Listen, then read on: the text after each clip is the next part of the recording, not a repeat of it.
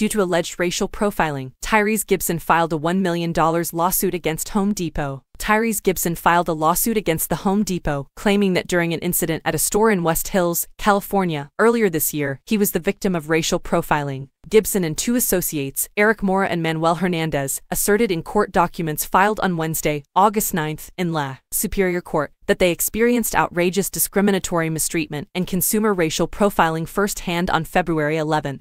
According to the lawsuit, Gibson made the decision to remain in his car and let the other two men finish using his credit card. Fans of the singer began to notice Gibson was in the store, and earlier, he had excited the crowd. The Baby Boy star reportedly told the cashier of his plans. According to the suit, Gibson asked the cashier if the cashier needed anything further from him to complete the transaction. The cashier said no, and that Gibson could leave. However, the store associate apparently refused to complete the transaction, even after the actor called on FaceTime and even returned to the store to complete the order. The cashier gave no reasonable explanation other than repeating store policy, and demanded to see a form of identification, the complaint stated. The manager refused to speak with Gibson in person. It was only after a significant heated discussion with the cashier that Gibson was finally able to complete the transaction. At the foundation of who we are diversity and respect for all individuals. Discrimination of any kind is not accepted. We appreciate Mr. Gibson as a customer, and we have communicated with him and his attorneys multiple times in the months following this incident in an effort to address his concerns. We'll keep doing that, the statement said.